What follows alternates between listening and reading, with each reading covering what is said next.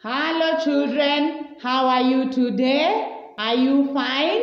You are most welcome to our class this week. Last week in our language activities, we were learning how to write sound do for dog or do for duck or even do for dog. So this new week, we are going to be learning a new sound, and this new sound that we are going to write is sound A. Can you say A? A. So what do we normally associate sound A to? A for egg, or we can even say A for elephant. Let's say together A for egg or A for elephant. So how do you write sound A for egg? Let's try writing in the air using our finger.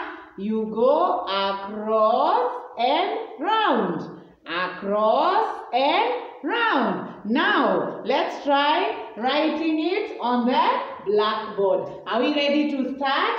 So you come and start across and round. Okay? Again, across and round. Let's keep trying. Across and round. Again, across and round. Are you seeing how easy it is? Let's keep practicing. Across and round. Across and round. Across and round. Across and round. Let's keep trying some more. Across and round. Across and round.